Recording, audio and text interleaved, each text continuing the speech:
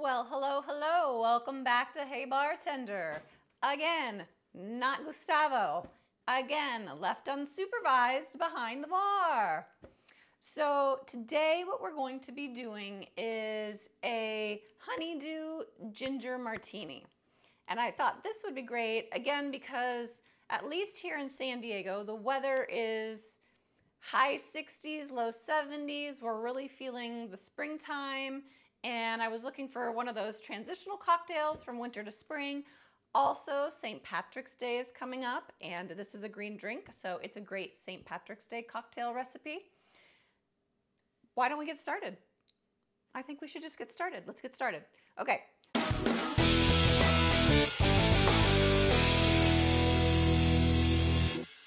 So the first thing we need is 2 ounces of vodka.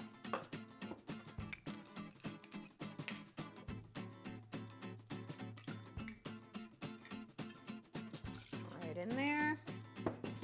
The next thing we need is 1/2 ounce of Midori, or I'm actually just using melon liqueur, but I don't know why Midori reminds me of college.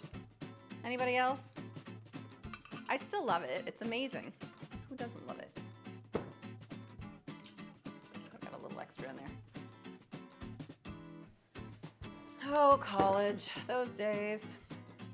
1/2 ounce of Domaine de Canton, which is a French ginger liqueur. And it's funny because I don't like ginger really that much, but I love ginger liqueur. Is that weird? I think it's weird.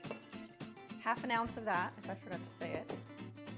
We're gonna do 1/2 ounce of lemon juice. So this is fresh squeezed lemon, always recommended. Perfect. That's all I had. And 1 dash of bitters. I've never made a drink with bitters, so I think that might have been more than 1 dash. We'll see. Shaky shake. Add some ice.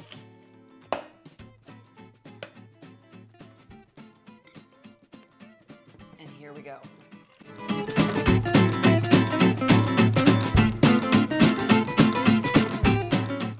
That gets so cold. How do you guys do that all night? Seriously.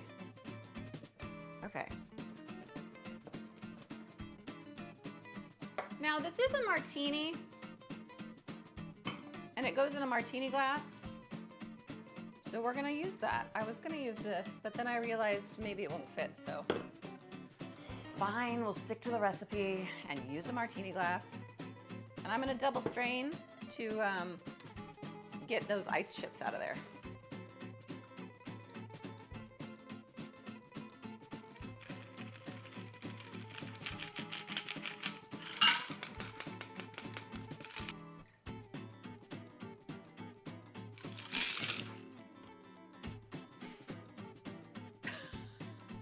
I really have no words for this, but it landed perfectly, and we're just gonna pretend that never happened.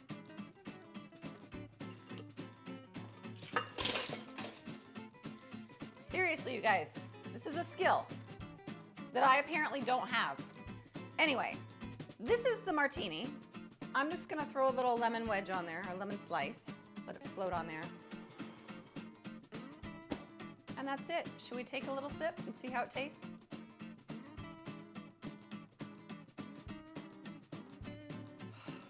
This better be good.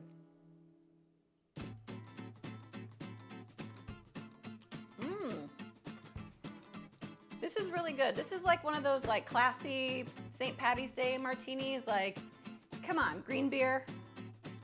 Go for one of these. It's light, it's refreshing, it's green. Everyone will love it. So anyway, thanks for attending my amateur hour again, and hopefully Gustavo keeps leaving me unattended. I'll see you guys later.